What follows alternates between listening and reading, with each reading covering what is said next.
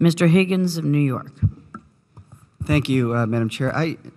Ambassador, the municipal clerk offices throughout the nation has provided passport services to the State Department for many years, and as far as the record shows, without any problems relative to efficiency and relative to security.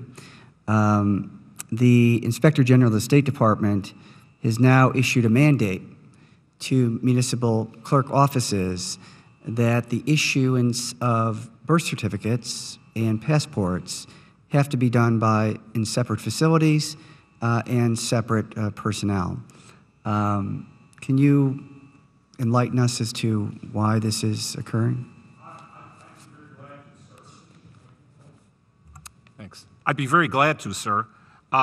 It's a matter of fraud prevention. Right. Our July 2009 report of the inspection of passport services noted concerns about the vulnerabilities to fraud inherent in the passport application acceptance programs at acceptance facilities countrywide, as well as quality of the source documentation.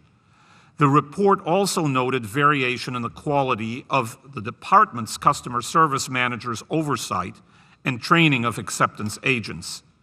We made a series of recommendations to improve oversight and support of acceptance agencies, including closing an acceptance agency where an acceptance agent also issues birth certificates, as soon as viable alternative locations for submitting passport applications exist. And the reason for that is a birth certificate is prima facie evidence of citizenship.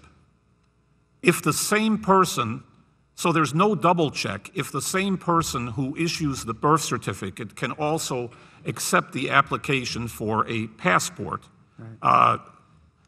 Be that as it may, the vast bulk of acceptance facilities have separate windows and personnel for these two functions, although there may be a very few that cannot separate these functions. But I would be glad to offer, because our inspectors are supposed to work quickly, that the Office of Inspections will monitor the response to your letter to the Secretary, right, and the impact of compliance with our own recommendations and report back to you, sir. Yeah, there was a May of 2009 Government Accountability Office report that was targeted toward the goal of recognizing vulnerability in the current policy relative to the issuance of both passports and birth certificates. And there was no reference to potential problems with that dual role continuing. So what was you mentioned a July report of the Inspector General. Does that reference the May of 2009 Government Accountability Office report?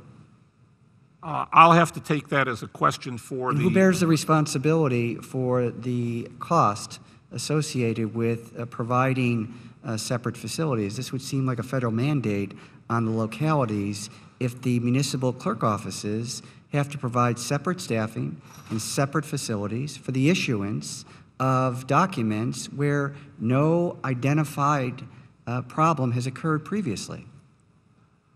Well, when we say separate facilities, we don't literally mean a separate building. What do you mean? But we do mean that a separate person has to issue a birth certificate from a person who issues a passport. But a separate facility within the same building. A separate facility could literally mean another window. Mr. Ambassador, clarity on that issue is pretty important. Relative to the efficient, secure, continued issuance of very important public documents.